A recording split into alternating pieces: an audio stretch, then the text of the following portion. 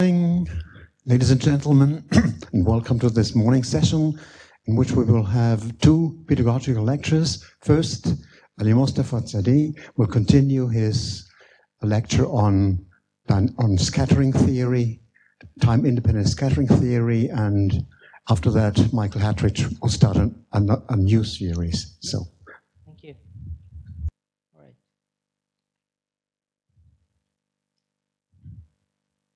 So, let's see. Yesterday, I showed you that if this is scattering potential, satisfies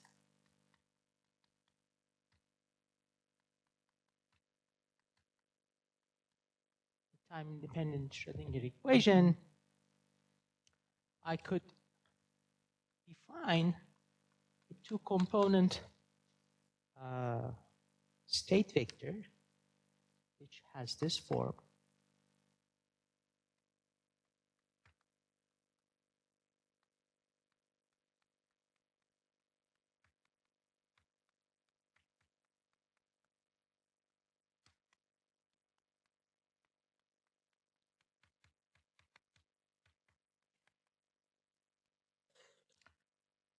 And this two-component state vector satisfies a time-dependent Schrödinger equation, where really I should put a prime, and prime is derivative with respect to x. And this Hamiltonian, the two-component Hamiltonian, has this form. I gave you the explicit form and also this form. I will write a shorter version.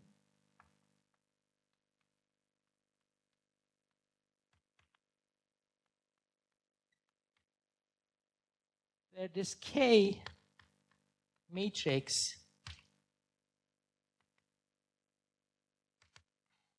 is just 1, 1, minus 1, minus 1.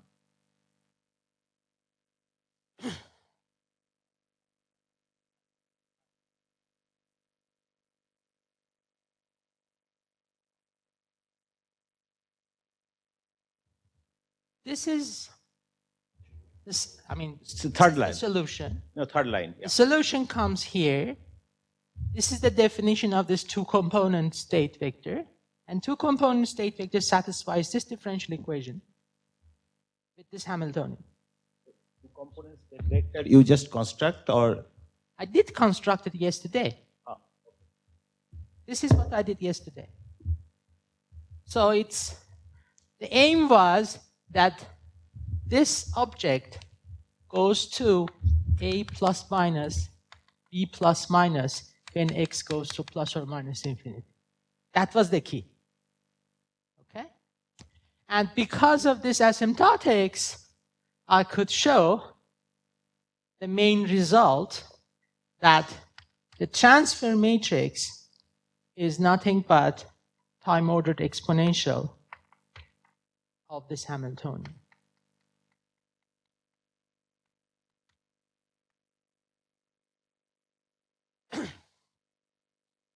Then what I did was to truncate this potential, introduce a y dependence, which is the value of x in which I truncated, and then I get a y dependent m, and I could write a differential equation for that y-dependent m and recover this as a solution of initial value problem. And then I also have the relationship between the transfer matrix and the reflection transmission coefficients.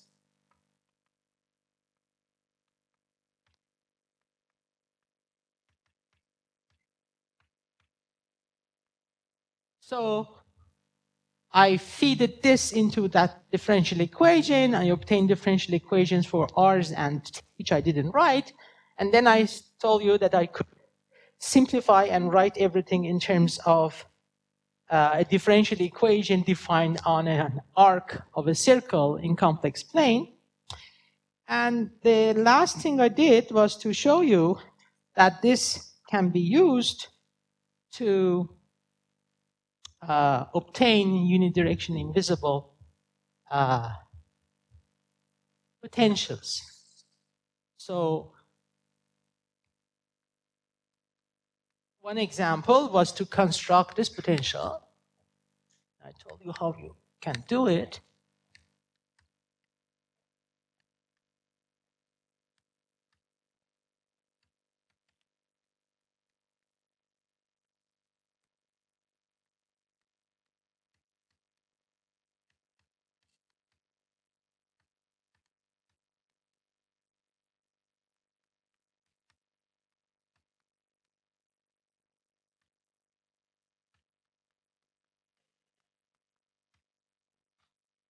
And for k equal to k0, what you find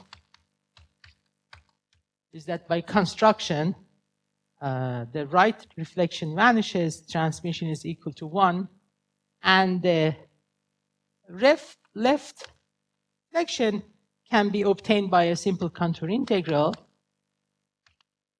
and the result is this. Here, this alpha is a real number bigger than -1/4, and n is a positive integer. I also should mention that this L is pi n over k0. So this potential has two free parameters, n and alpha. And by changing this n and alpha, because alpha can be as small as you wish and n as large as you wish, you can always control the right reflection, at least the magnitude. And then I said, look, if you define a potential which is the same potential moved by d, then this is a translation, and the effect of translation on scattering data is that the translations don't change the transmission coefficient, and the left transmission coefficient go like 2i k0 d rl, because I'm confining myself to k0. And rr goes to e to the minus 2i k0 d rr. So this is 0. This is 1. So this will be also unidirectionally invisible, but its left reflection, I can control the phase. So by choosing this d properly and alpha and n, you have a fully tunable unidirectionally invisible potential. This is the known example of that. Now, if you can build right invisible potentials, you can easily build left invisible potentials. By the way, it is good to also see that when you have right invisibility, this m becomes at k is equal to k0. This is 1. This is 0. This is 0. So I get 0 minus RL and 1. So the matrix is lower triangular. And remember, under time reversal, m goes to sigma 1, m star sigma 1. So if I take the time reversal of this potential, that is just complex conjugated. Its transfer matrix, well, what these do, they just change the diagonals. And what you find is 1, 1 minus R L star 0. And you see it is now left invisible. So you can construct right invisible and left invisible potentials which are completely tunable. That is, the reflection which is not zero can be adjusted. This can be implemented in optics because in optics the potential is k squared 1 minus the permittivity. So you just equate this to this. At k equal to k0, you get a formula for epsilon. And what happens about what is the physical meanings of these parameters, that these just the position of the support, you move it around. So this is like a slab. So B tells you where to put the slab, and then this n is kind of, because of this property, is the number of periods that this function repeats. So this is like a multi-layer slab. It has n layers.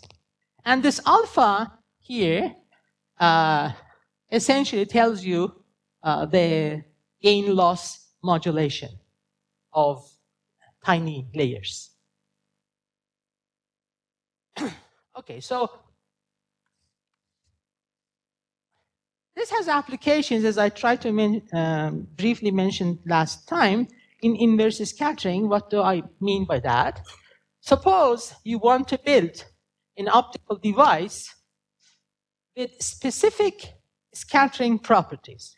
That is, you are interested in designing a slab with particular left reflection, right reflection, and transmission at some wave number k0. How do you design such a thing? So the problem is the opposite. You're given the scattering data at one frequency or one wave number, and you're interested in constructing a potential which achieves this for you. Well, obviously, you can try to use the inverse scattering formalism, which was developed in the 1950s and 60s. But that leads to horrible integral equations. There's no exact way of solving them. And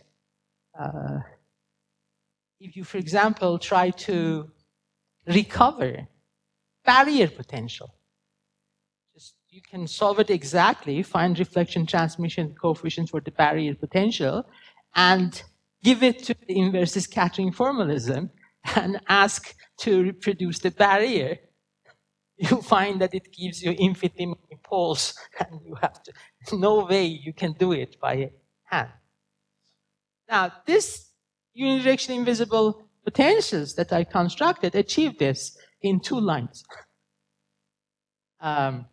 Obviously, there are infinitely many potentials which will have this data, but if you're interested in optical design at a particular frequency, that's what you have, and you can use any of these potentials if you can construct them. So how do you do that?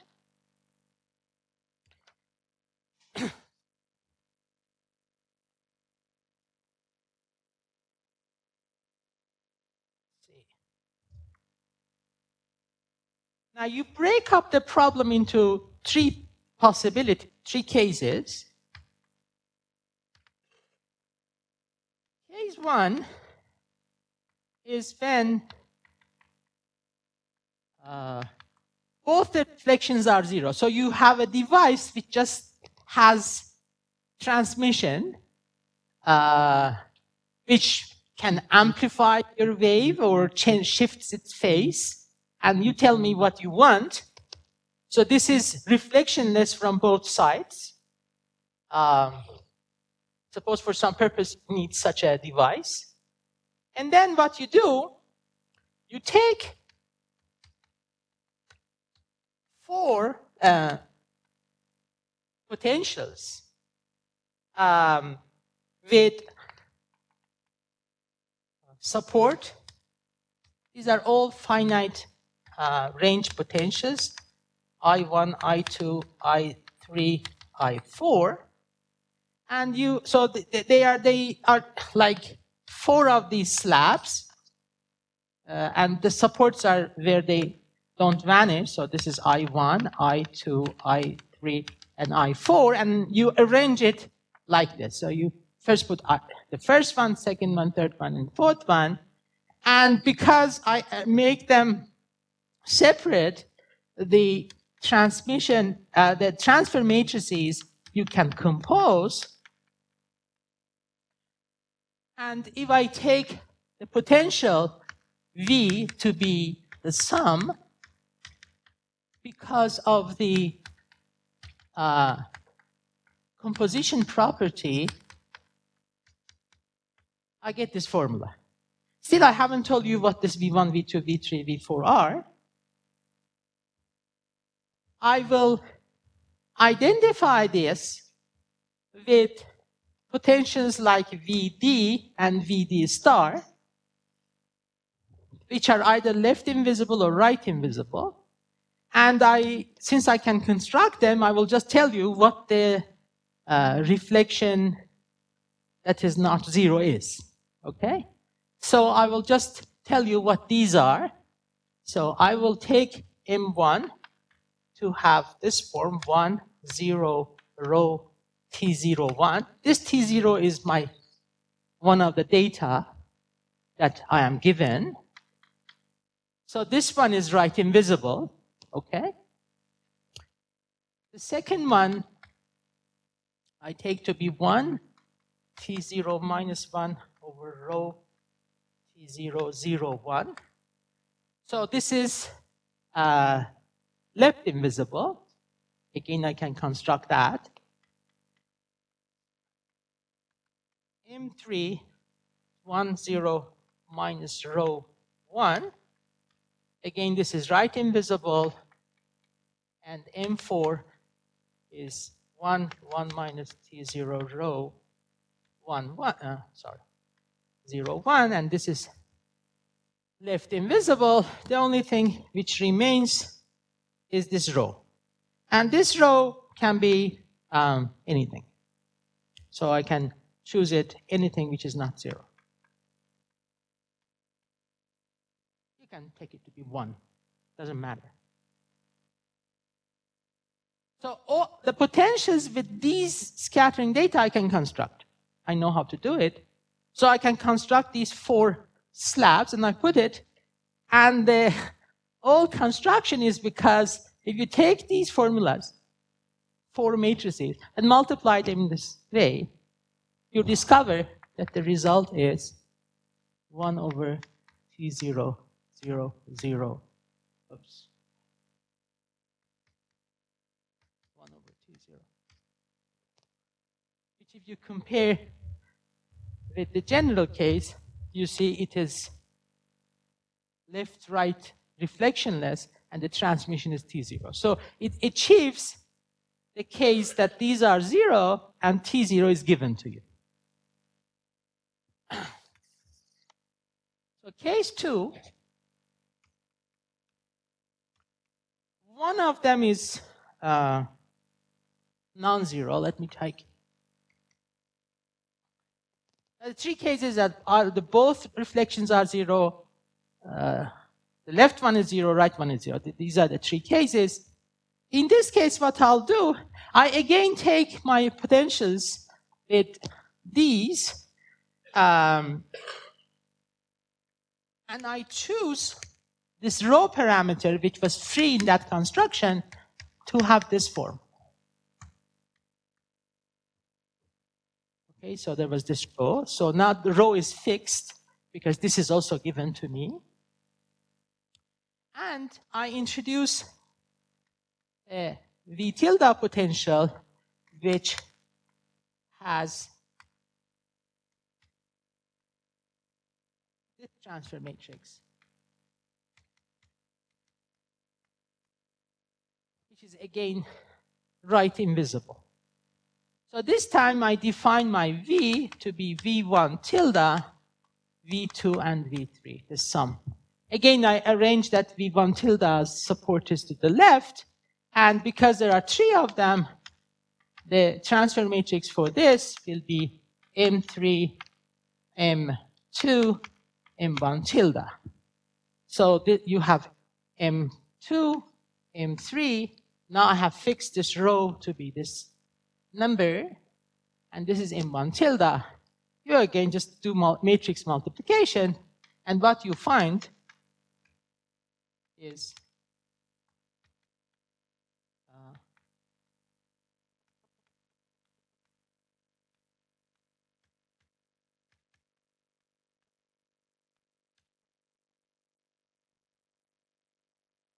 so it gives you what you want. It has the right, the correct reflection and transmission amplitude.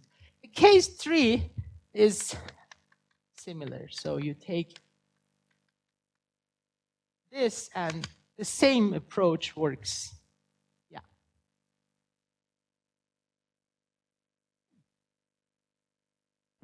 No? Yes.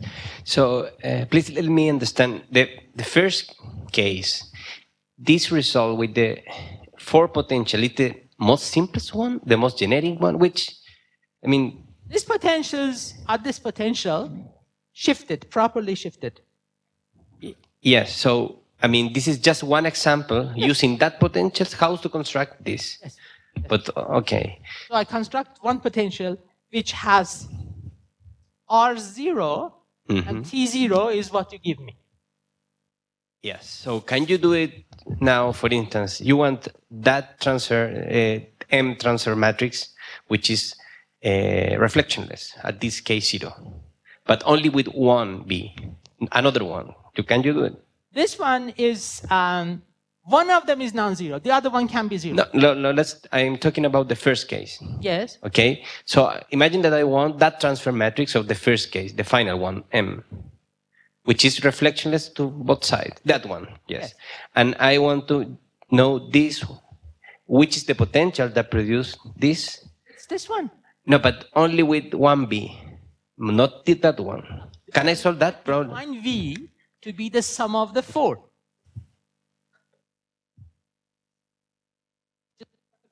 Add them up. No, but okay, my question is, let's forget about this particular form of B. Another form of B. Yeah. So I want to know the potentials that have that property at that case 0. All potentials. Yes. That is an open problem. Okay. Thank you. The problem is, can I find a potential that achieves this? And I construct for you at least one case. So you see, at most 4, generically 3 such slabs will achieve what you want. And this is one of the nice applications of unidirectional invisibility that was not recognized before. Okay, this essentially completes 1 dimensions. Now I have to go to 2 dimensions, and I have to be very fast. So, in 2015, I think, I gave a talk on this dynamical formulation of scattering theory in a conference. And one of the people in the audience asked me, can you do it for 2 dimensions? It was essentially one of my former kind of students from Iran, who is a prominent physicist, very, very bright guy. And my immediate answer was no. And why no? Because you see, in 1 dimension, you are on the real axis, which has an ordering. And this is how you order the way you multiply transfer matrices. Well, in 2 dimensions, there is no ordering. So I would say no, I don't think you can do it. The following summer,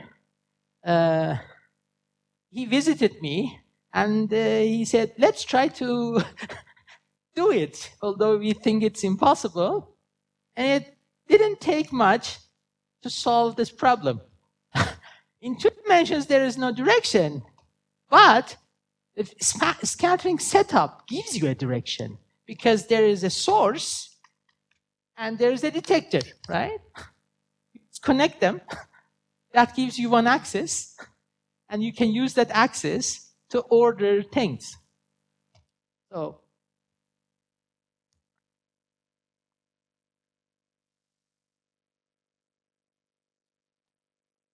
let's see how this can be done. So in 2 dimensions, so I go to 2D, I am given a potential which depends on 2 variables. It satisfies the Schrödinger equation.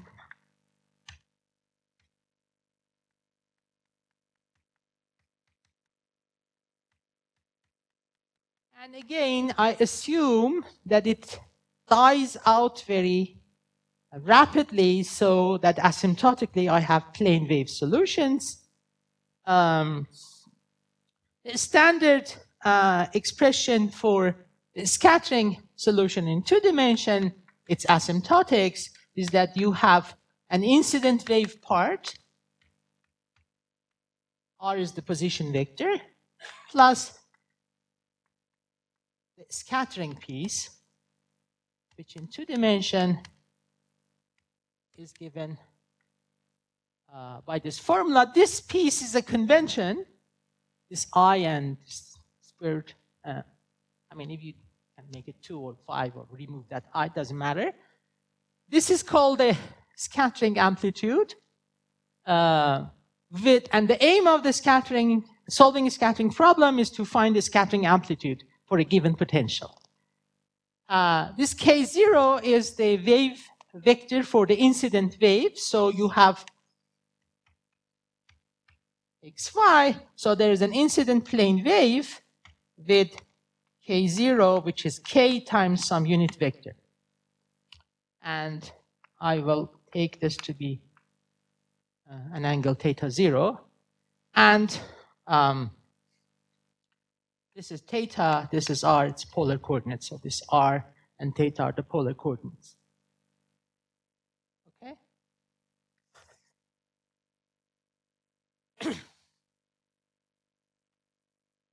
So how do we proceed to find, first of all, there was no definition of a transfer matrix. So the aim is actually to define a transfer matrix which has similar properties to the one that we know in 1 dimension. So what we did is said, well, how do we go from 2 dimensions to 1 dimension? Well, string theories will compactify things, but I can't compactify the space. One way is to Fourier transform one of the coordinates. So the Fourier took the Fourier transform with respect to y. So this x-axis is going to be a kind of the scattering axis for us. And we Fourier transform with respect to y. I call it psi tilde, and the definition we use is this. So inverse Fourier transform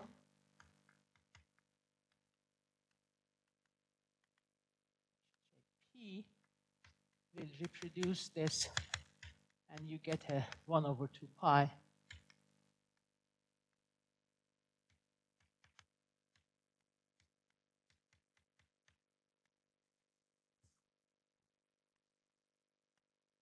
So what do you get if you Fourier transform your wave equation? So I'm only Fourier transforming with respect to y, so this derivative becomes just p squared. So I get derivative with respect to x survives. Derivative with respect to y becomes p squared. And then I have to Fourier transform the product of these two. I can write the result like this.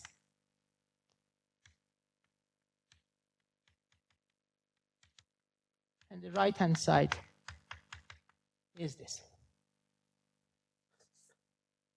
Okay? So formally, if you're given some potential with some formula, you replace y with this I times derivative with respect to p. This is what we teach in undergraduate quantum mechanics, right? From X space to P space. That's how things transform. But you can also say, well, how do I get this? I kind of took the Fourier transform of the product. That's a convolution, right? So you can actually show that if you have a test function, in this case, this is the test function, this is minus infinity to plus infinity, the q v tilde of x and q minus p, or p minus q, times phi of p, phi of q. This is more precise. So you Fourier transform your potential with respect to second coordinate, you get this. And this convolution integral essentially defines you this operator. So I can take it to be this. So this is an integral operator. But this is not wrong. I mean, if you want to calculate the effect of this on this, you essentially need to do this convolution integral. Okay. Now, as you see, there's this p squared times psi tilde and k squared. So I can just move this piece to the other side, and that gives me minus del squared plus vxi del p psi tilde xp is equal to k squared minus p squared. I call it omega squared of p. So what is this? Omega of p is the square root of k squared minus p squared. Okay?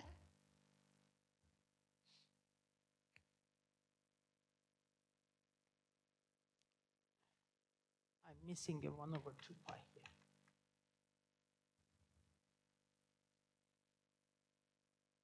With that convention for the definition of the Fourier transform, you get this 1 over 2 pi in the convolution integral. Okay, so what? I just did a Fourier transform. Now you see, this equation looks very much like this equation. If you just consider what happens to x, it's identical. And I follow the same route. That is, I define an analog of this two-component wave, okay? And I can get a Hamiltonian. It satisfies this relation because of the same calculation that I did last time applied to this case. So that analysis gives a two-component state vector. Now, this time it will also depend on P, because everything depends also on P, which has the same formula. I mean, it's exactly the same formula. In the place of K, I have this omega. That's the only difference. So I actually copy the same formula.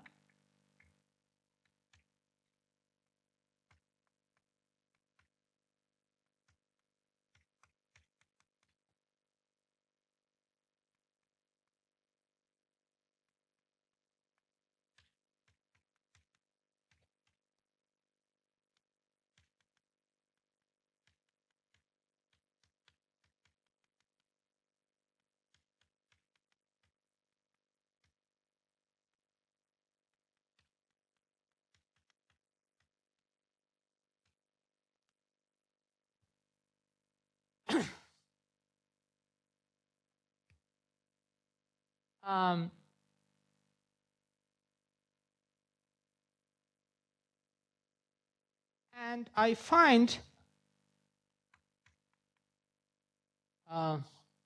maybe I should explain. So how did we get this formula? Maybe you forgot. So we got this formula by this requirement, right? So what is this requirement here? maybe I should have explained that before. So from here, I have this wave equation. I demand that the x dependence of v is so that it decays fast enough so that asymptotically this has plane wave solutions. For example, if the potential is confined to an interval over x-axis, like again a slab, a strip with finite width on the slab, that will be obviously the case. So if it exponentially decays, it will have that effect. So if I make that assumption on the definition of this potential, I will get asymptotic solutions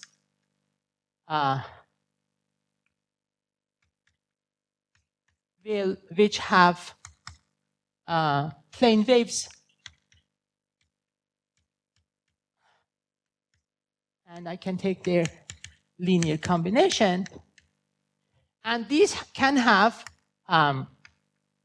coefficients, and these coefficients can depend on P. Plus for plus infinity, minus for minus infinity. So what I'm saying is that in this picture, I have the potential has some support. Suppose outside it vanishes. So when I go to minus infinity along the x-axis or plus infinity along x-axis, it's free wave. So potential vanishes, so this is gone.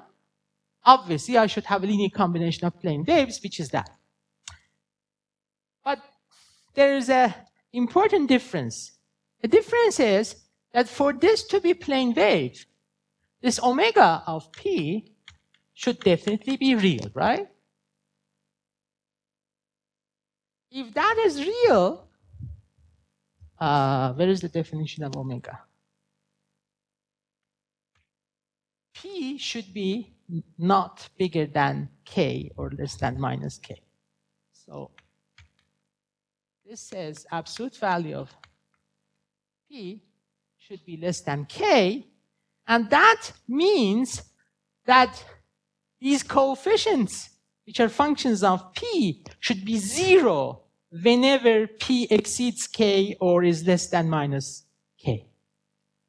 So A plus minus P and B plus minus P are 0 for P, absolute value of P bigger than k. Okay? So I work in the space of functions of P that vanish outside of an interval minus k to k. If I confine myself to this function space, then this operator acts on an element of that function space and produces an element of that function space when, well, in this integral, q from minus infinity to k, minus k to 0, so I can remove this and make it into k, and this I can remove and make it into k. You see, operator appears here, it acts on this thing, and this thing is a linear combination of APs and BPs, which vanish outside of that interval. So I'm in that function space. Okay? Now, I have these A plus B plus, and I construct my two-component state vector so that this again goes to A plus minus P, B plus minus P for x going to plus or minus P. And I mean, if you demand that this holds, you obtain this formula. That's the same thing which I did. And by the way, since I have introduced this A plus minus B plus minus, I can write down what the transfer matrix is. It is defined to be exactly like one dimension to satisfy this equation.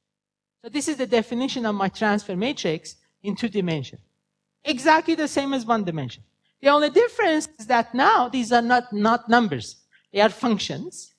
So this is a matrix which is not a numerical matrix. It's a matrix whose entries are operators, the linear operators.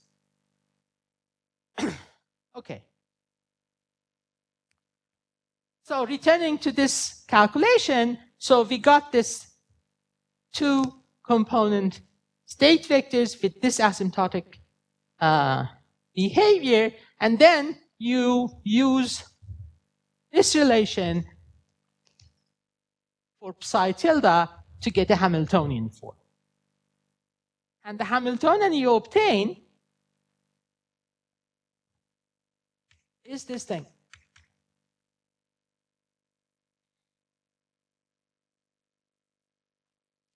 It's 1 over 2 omega p e to the minus I omega p sigma 3 Vx IdP k to the I omega p, missing an x here, x sigma.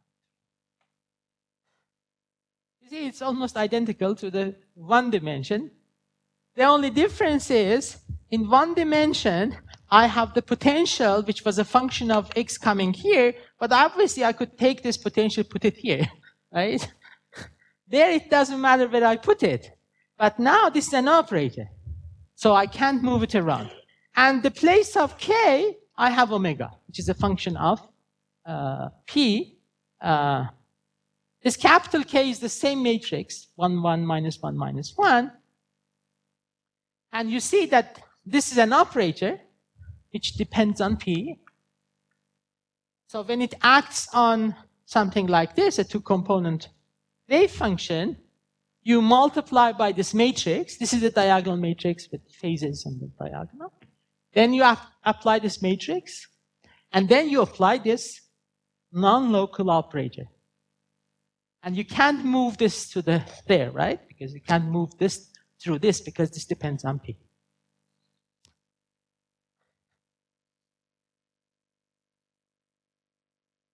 Oh, I have gotten rid of y coordinate by Fourier transformation, right? I did Fourier transformation. I have no y left. I have P. And again, by the same argument, well, this M, which takes A minus B minus 2 B plus, A plus B plus, because of this asymptotics, is essentially the evolution operator from minus infinity to plus infinity for that Hamiltonian. So I have the same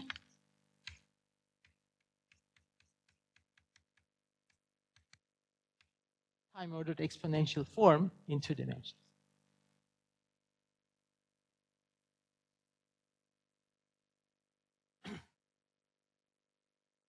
Okay? Now, because this is evolution operator, it satisfies the composition rule for evolution operators, right? X plays the role of time, so if I have my potential something like this is the support of the potential. If I dissect the support into pieces, call this I1, I2, I3, I4, and this is I5. Then evolution operator from this point to this point times the evolution operator from the left from this to this will give you from this to this point, right?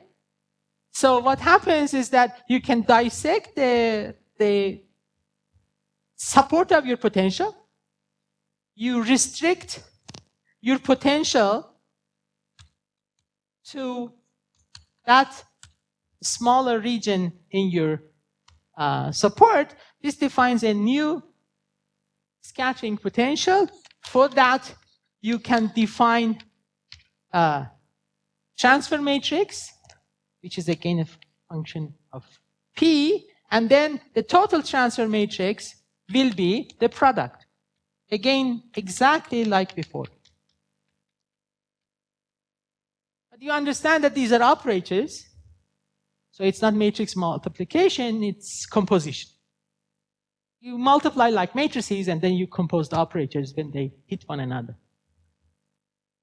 So this has almost exactly the same features as the one-dimensional transfer matrix.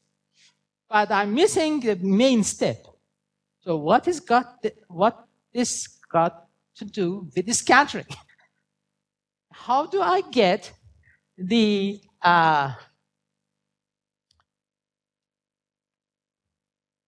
scattering amplitude out of M? That was the most difficult part because the rest comes from one dimensions exactly. So let me try to explain how that works. Okay. Oh, I have to hurry up.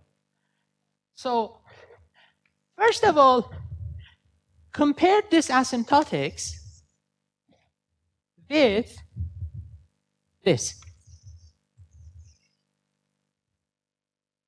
So the incident wave comes from here, so it comes from x minus infinity. So somehow I have to generate this piece from this piece. But now you see this is Fourier transformed, that's not. So I just do inverse Fourier transform to write the formula for psi x and y. So this becomes 1 over 2 pi minus infinity to plus infinity dp e to the I p y of that thing, right? A plus minus p e to the I omega px plus b plus minus x. That's it. And this depends on p. This is x going to plus or minus infinity. Okay? Now, I come to this formula. I realize that a plus minus and b plus minus vanish for p less than minus k and p bigger than k. So this I can change. Okay? Now I see when x goes to minus infinity, I have to work with the minus sign. Okay? This is right-going wave because this is always positive. Okay? So this A minus should give me the incident wave. That is this factor. Okay? How can I get it? Well, it's easy. This should be 2 pi. This 2 pi should cancel this 2 pi. And then I should, if you multiply this by that, it's essentially e to the I k dot r. I want k to be k0. So what I need to do is to just put the delta function so that when I do the delta function integral, I precisely get e to the I p0 y I omega p0 of x. What is p0? P0 is the y component of k0. That was the incident wave vector. Okay? So if you substitute this at x minus infinity here, you recover the incident wave piece. Now, on the other hand, when I do scattering, I send the wave from minus infinity, from here, and then it scatters. And nothing comes from plus infinity toward the scatter, right? That says, if I go to x plus infinity, I shouldn't have a left-going wave. Left-going wave, the coefficient is b plus. So I should have b plus of p equal to 0. Okay? So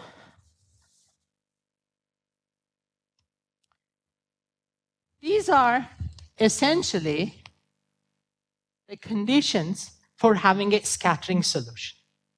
This is the most general plane wave solution. These are the scattering solutions. These are conditions for having a scattering solution. Next,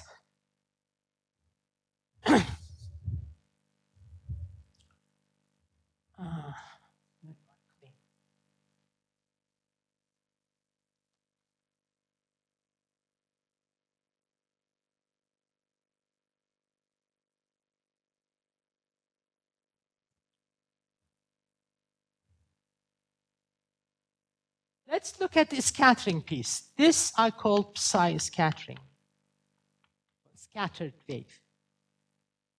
So that is psi minus this piece, right? So psi scattered is total psi minus e to the I k0 dot r. If I look at its asymptotic as minus infinity, well, when I took x to minus infinity, I have the asymptotic formula here with a minus, which is this delta. This delta will essentially give this incident wave, so they will cancel. Only there will be b minus term left. So psi scattered of xy will be just 1 over 2 pi integral bp e to the I k dot r b minus of p. And if you multiply this with that, that's just k dot r.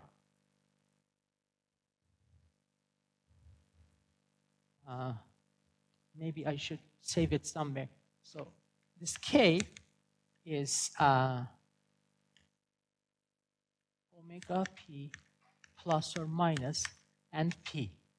It's plus when I'm at minus infinity, so it's because it points toward the center, and it's minus if I'm at x plus infinity. So what about x going to plus infinity? In that case, psi scattered is 1 over 2 pi minus k dp. Well, at plus infinity, I have a plus and b plus, but p plus is 0. Okay? So I just get a plus piece.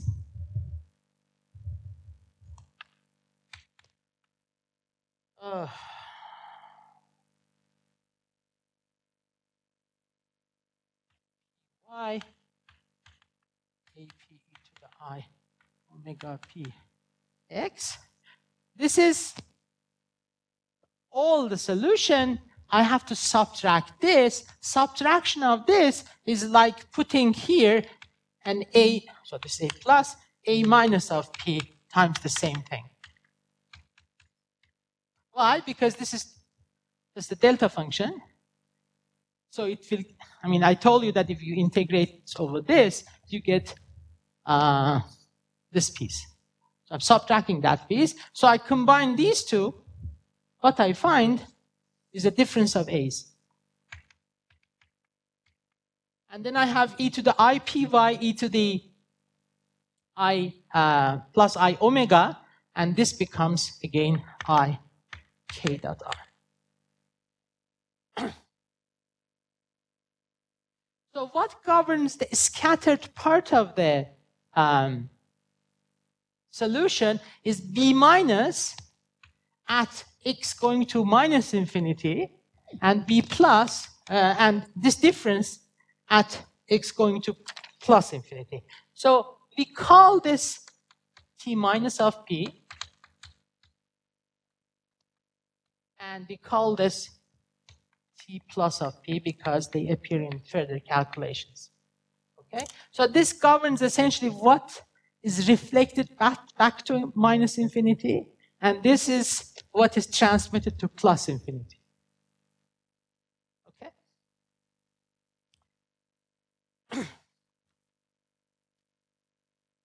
All right. So with this definition, the psi scattered is written as 1 over 2 pi integral minus k dp e to the I k dot r t plus minus of p when x goes to plus minus infinity. Okay?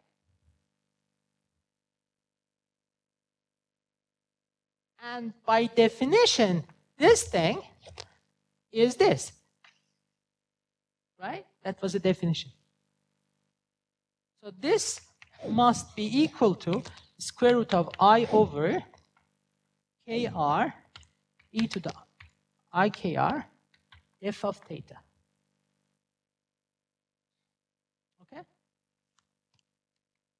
This is valid for r going to infinity. So it's valid for x plus minus infinity. Now, somehow you see the scattering amplitude should be related to t plus minus. This is inside an integral, but notice that I have to take the limit of x going to plus or minus infinity. When you take x to plus minus infinity, this exponential have some asymptotic expressions involving delta functions. And that I can't show you because it's lengthy calculation. It's in appendix A of this paper,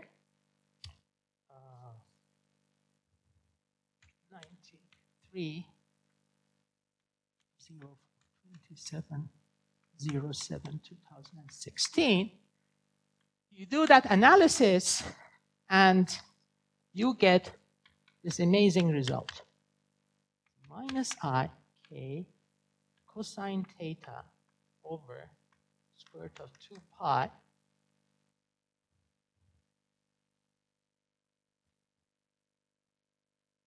t plus of k cosine theta for cosine theta positive t minus k cosine theta for cosine theta negative. What this cosine theta positive means here, because this is theta. So this is the positive piece, and this is the negative. So when theta, you're interested in thetas between minus pi over 2, pi over 2, you use the top. And for theta between pi over 2 and 3 pi over 2, you use this. So I could write an expression for the scattering amplitude in terms of this t plus minus. Now the thing is that t plus minus, you see, t minus is b minus, t plus is the difference of a plus a minus. And my transfer matrix relates a plus minus to b plus minus. So it will relate t's, okay? So it takes a very, very short calculation to derive that formula. Where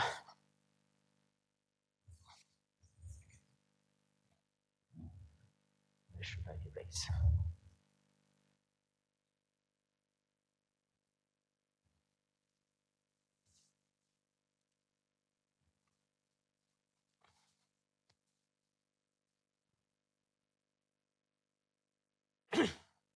So,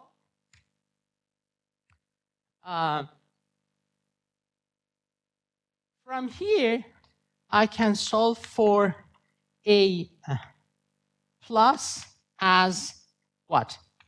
T plus plus a minus. And b minus is just t minus, right? And a minus, this is 2 pi delta p minus p0, right? So I write a plus, which is t plus plus 2 pi delta p minus p0. B plus is 0, right? I told you. This is a plus b plus. M, let me write in its components. A minus is 2 pi delta p minus p0, and b minus is t minus. Okay? Now, let's first multiply the second row. Second row by this is 0. So I get M21 times 2 pi delta P minus P0 plus M22 T minus equal to 0. And the first row will give you M, again 2 pi, M11 delta P minus P0 plus M12 T minus is equal to T plus 2 pi delta P minus P0. Okay? Now, from the first equation, you can find T minus. So what is T minus? It is minus 2 pi. I have to multiply by the inverse of that operator, M21 delta P minus P0. Okay? And then you take this formula, substitute here, get T plus. And that gives you this expression, 2 pi minus M12, M22 minus 1, M21 plus M11 minus 1 times delta P minus P0. So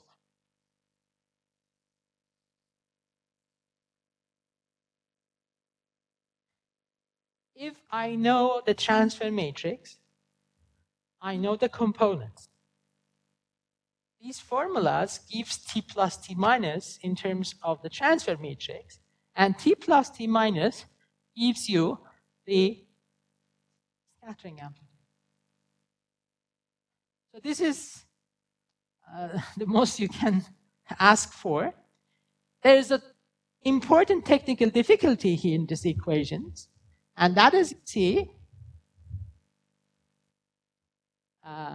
inverse of M22 appears. M22 is an operator. So that's usually difficult to do.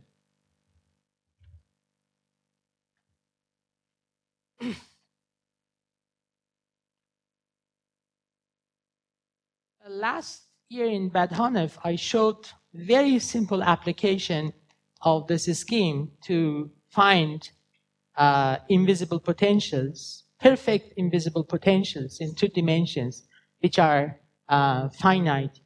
They are broadband. I plan to show you the proof, but I don't have time. Can we switch to the PowerPoint?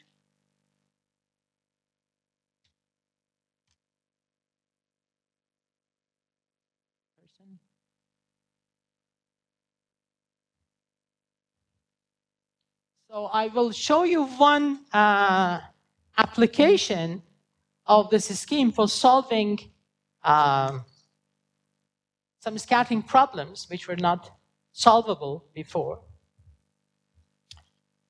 How many time? 22 minutes?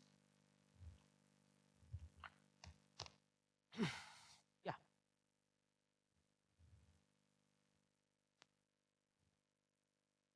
Maybe you should turn off the lights in the black.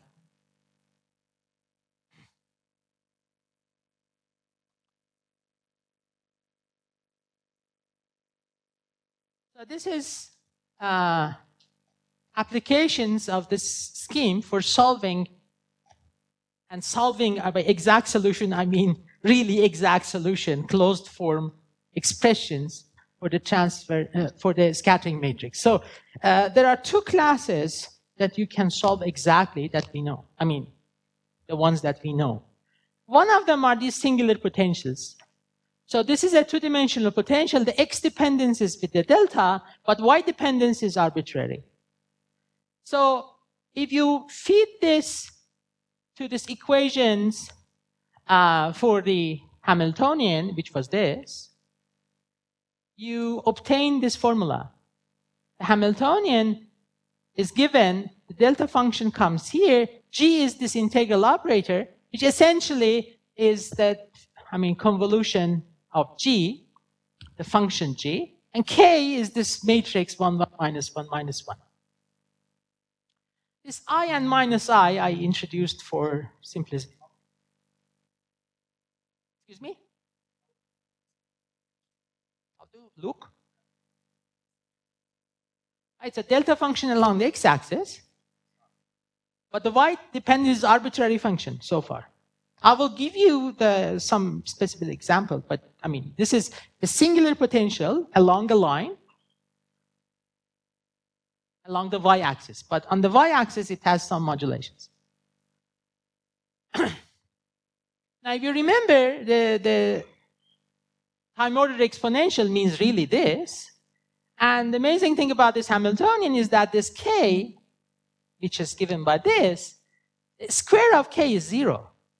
So when you substitute this formula here, you get k squared, which is 0. So this series terminates. So what you find is a closed form expression for the transfer matrix. These are the M11, M12, M21, M22 that appear in these formulas there. So these are the formulas I wrote again. So you have to just substitute these in these formulas and try to get f of theta. So it turns out that t plus and t minus are identical. This has to do with the fact that I have a delta function along the x-axis. So I have a kind of parity symmetry along the x-axis. But you see, I have to invert this g, which is an integral operator. That's the technical problem. Now, it turns out, so I need to just find t plus, because they are equal. So this is the equation for the scattering amplitude.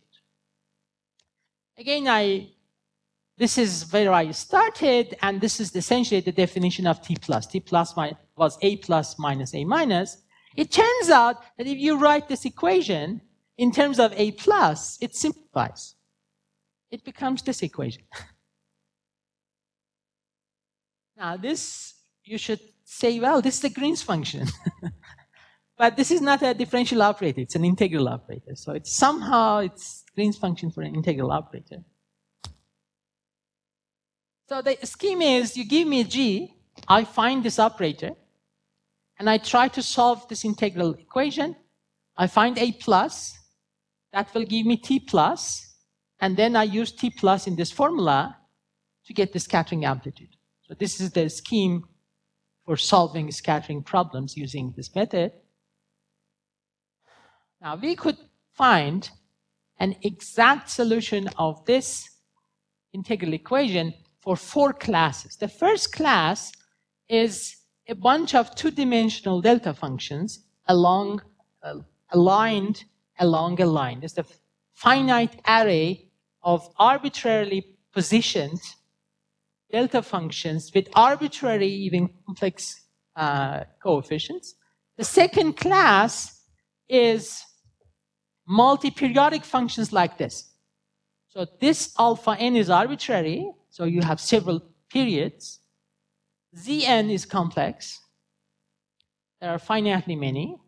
The third class is arbitrary periodic functions along y. So this is just Fourier transform, Fourier series, which says that along the y-axis, this gy is periodic. Again, the coefficients can be complex. The period is real. And finally, this is what is known as Dirac-Cohn, right? It's an infinite array, periodic array of delta functions put on one line in 2 dimensions. So this is the first class. This is the shape, if you want to see the graph. So it turns out that you can solve this integral equation using this ansatz. I can't explain where we find it, but you think a little, you see that it should be like that. So what is the ansatz? Is these are given, the unknowns are these xn's. And you feed this formula into this equation, you find a system of linear equations for xn. It's a finite matrix, coefficients, in which a Bessel function appears. But you can solve it. Now you might say, well, who says this system has a solution, right? Well, it doesn't have a solution, you have a spectral singularity. A essentially it blows up. Determinant is 0. Okay. The second, the simplest example, one delta function in 2 dimensions, which has a lot of history. Yesterday we had some discussion about 2-dimensional delta function. In using the standard scattering theory, it blows up, and you have to do renormalization or self-adjoint extensions. Well, our method gives you a finite result. We actually dig through the renormalization schemes and found out that this does renormalization implicitly and chooses the renormalization scale. Now, so this 2-dimensional delta function is scale-free, right? Doesn't have a scale. So how do you choose the scale? Well, the scattering theory, scattering setup will give you a scale, right? Incoming wave has an energy, k. So if you fix the renormalization scale to be k, you find this. This theta 0 is the angle of the incident wave. Okay. 2 delta functions. Well, this is not the most general, but this is the smallest formulas that we could put on board. This is 2 delta functions put symmetrically along about the x-axis. And again, you can find this expression for the scattering amplitude. These coefficient functions are again involved Bessel functions. Again, if this is 0, you get the spectral singularities and so on. So the second class, this is sum of exponentials, which are, each of them can have different periods. Well, you can show that you can always assume that this alpha n's satisfy this property because you can generate terms with zeta n equal to 0. So if one of the terms are absent, you can put it there, but assume that the coupling constant is 0. So you can always make this assumption about this alpha n's, and then this ansatz solves the integral equation, but it took us a lot of time to determine where these m's are. So this alpha vector is the vector of periods. There are n of them. And these mn's are subsets of n-dimensional lattice which satisfy this condition. So it's always a finite set. Xn's, therefore, are a finite number of unknowns. Again, they satisfy a linear system of equation that you can solve.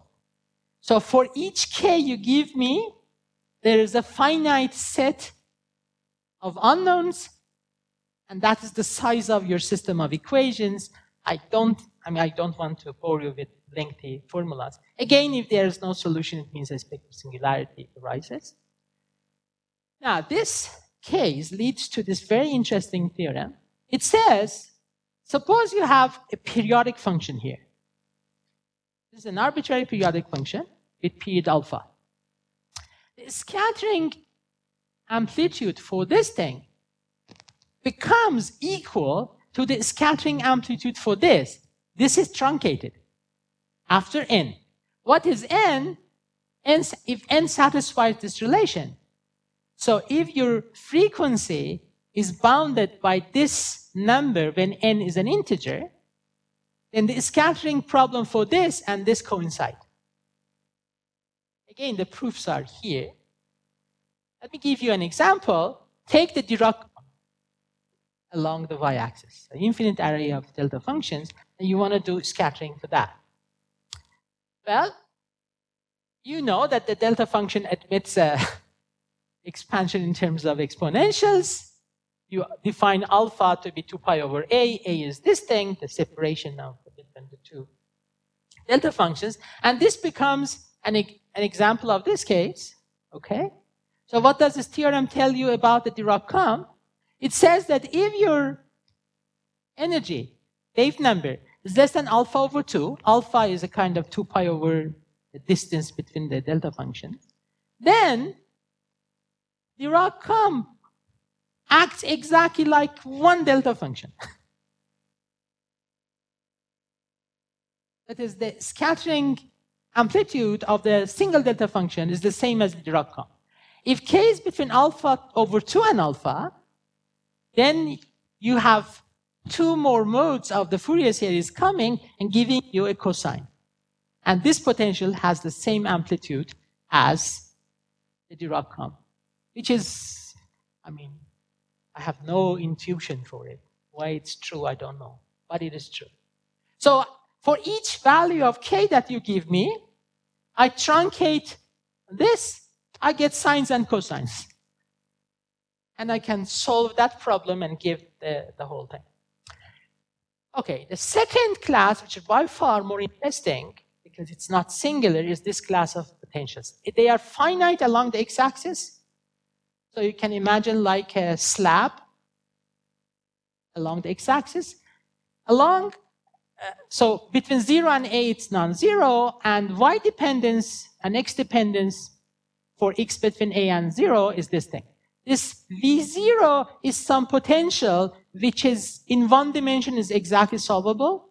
So you can take it to be 0, free particle, or a barrier potential, or any which exactly solvable potentials in one dimension.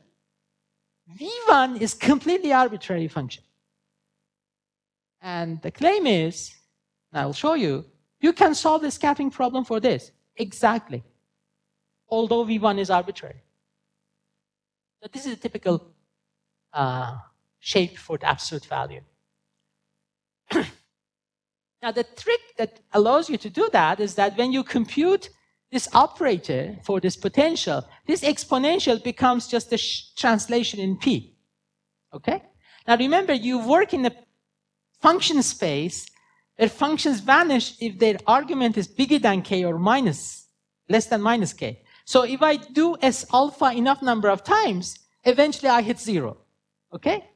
Because of this, that expansion of the transfer matrix again terminates. It's not this simple, but this is the basic idea. If V0 is, maybe I should. So this is what I explained. I just explained. So if V0 is not there, obviously H will have this S alpha, and there'll be copies of S alpha in each term, and that will terminate this term. If V0 is there, you play with the game of doing some similarity transformation with the transfer matrix for V0, which you know, and then you return it to this case. Anyhow, the point is that the transfer matrix has a closed form expression. This is the integer part of 2k. Again, it depends on your energy. The higher the energy, more terms in this expansion. And you can find the scattering amplitude. Amazingly, the scattering amplitude is a bunch of delta functions. What does that tell you? Is that you have rays coming out of your slab with definite angles and definite momenta. So these are the angles.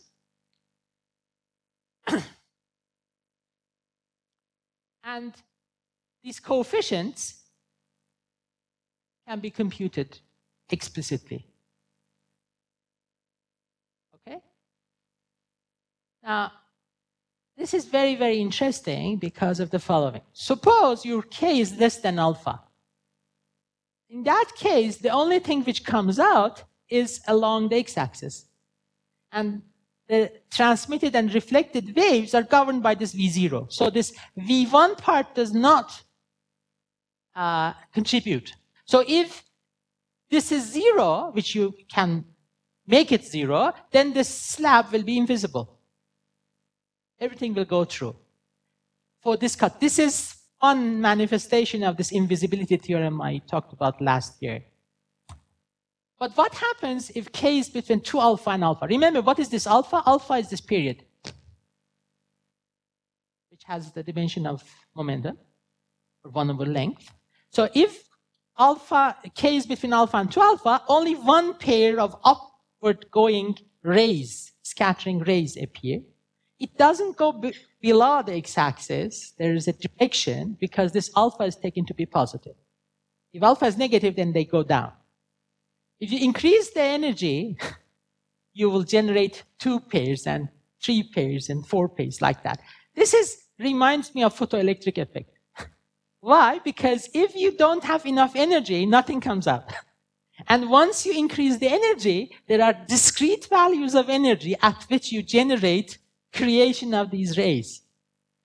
It's very, very interesting. And it has also physical consequences, because if you look at the momenta of these scattered waves, they have this form. This theta angle, the sign is this thing.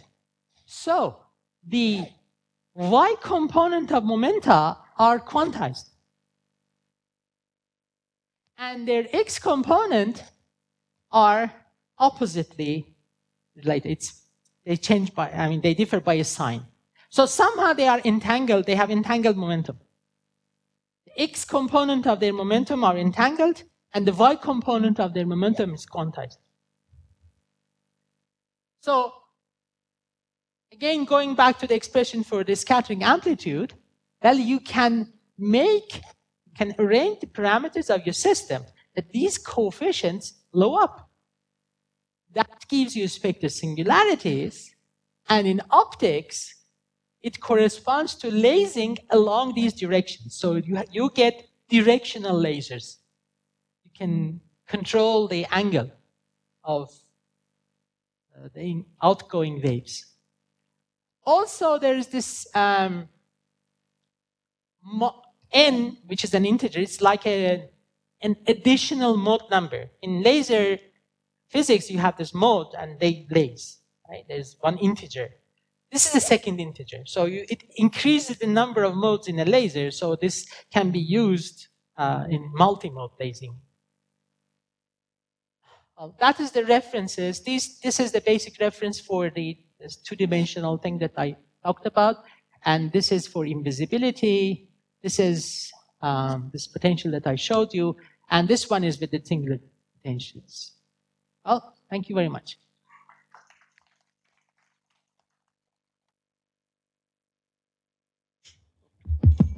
Thank you very much, Ali. So other questions? As I am understanding you last 3 talks, sometimes I'm in attentive, sometimes out of mind, that all of your formalism that you have built up as exact as possible. And the second thing is this, you can apply this formalism in quantum dot, particularly the 2D after the second 2D. I think if you get any good student, you should give a look. The very good solution you will get of these quantum dots. So the basic problem with that is that I don't have good students. Okay. So it's not a physical I'm looking for many. Other questions?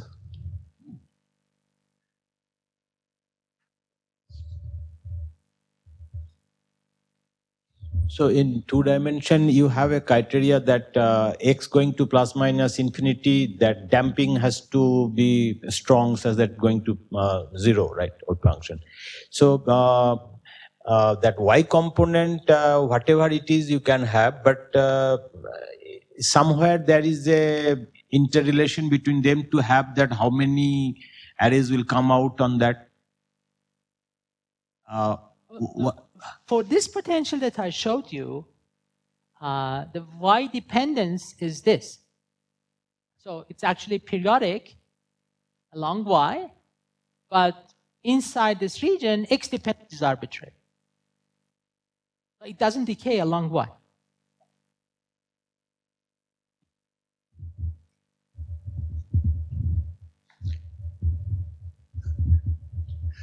Going back to 1D, you had this dissection in 4 potentials or in 3 potentials. What determines the number of potentials, number of dissections? V1, V2, V3, V4 in one example, and only 3 in the other.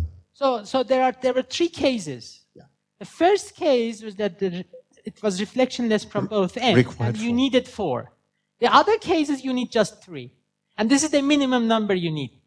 Actually, the first paper I wrote on this, I used 6. I didn't see that I could reduce it to 3.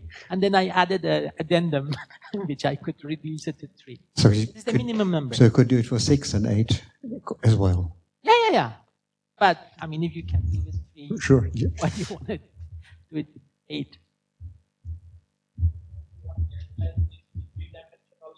Oh, I forgot to mention, everything I said about 2 dimensions generalizes to 3 dimensions, and those references include the discussion of 3 dimensions.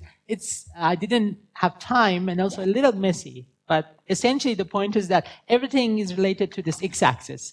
So you choose one x-axis, and you integrate over the whatever other dimensions are. So you Fourier transform about y and z, for example.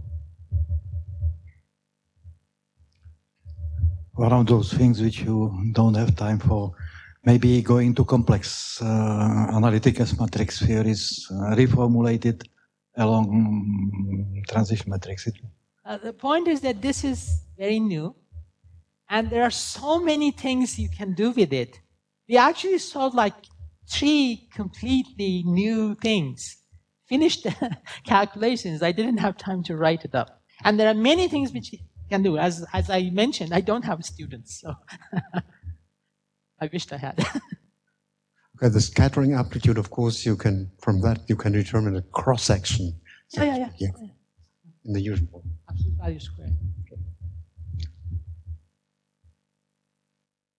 I see no more hands rising up. So let's thank Ali again for this very instructive sequence of pedagogical lectures.